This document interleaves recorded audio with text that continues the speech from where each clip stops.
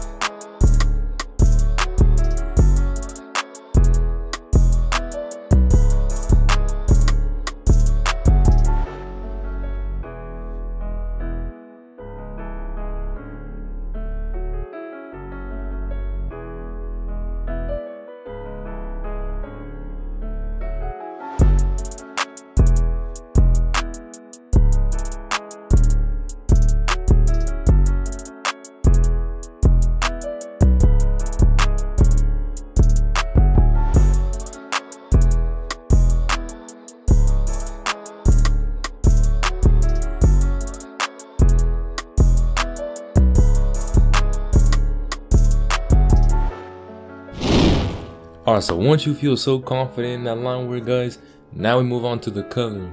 What I do recommend is to color each face feature in different layers, because if you color everything in one layer, trust me, you're gonna have a lot of problems. So like, for example, color the lips and the eyes in one layer and make another layer, or like duplicate your base foundation lines or whatever, and then you want to color the face like in a different layer, and that way it's easier, so you could like shade and all that. Jammy on a beat, boy.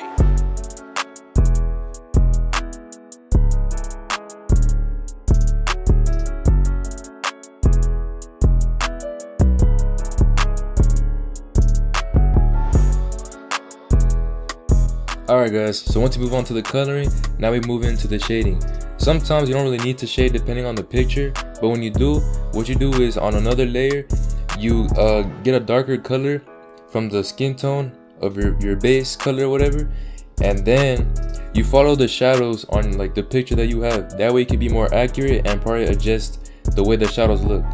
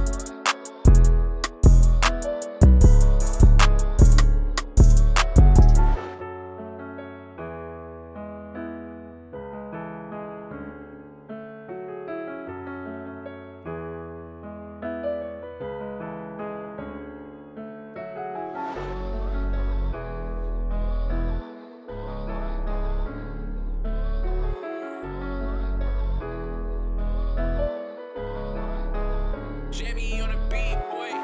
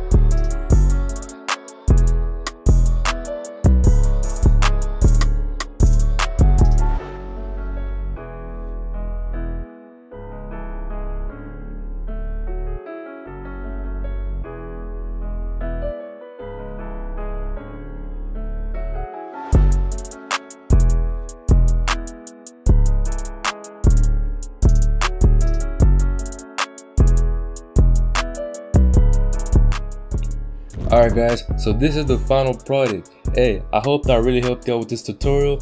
As my first art tutorial, you know, I hope I explained everything like quickly, well, not quickly, but just like brief what really we should do. I mean, later on, you know, if this video gets a good hit, then I'll probably make another one and go more into depth in each step. This is just like a brief on like what I do and like the steps that I really do when I make my art. So yeah, again, make sure you like, comment, subscribe like any other video, and we'll see y'all in the next video. Thanks for watching, and yeah. That, yeah. And when I don't text back, just know I'm texting them racks, yeah. She gon' break my heart, but you know that I'm coming right back, yeah. Took my loss, then I'm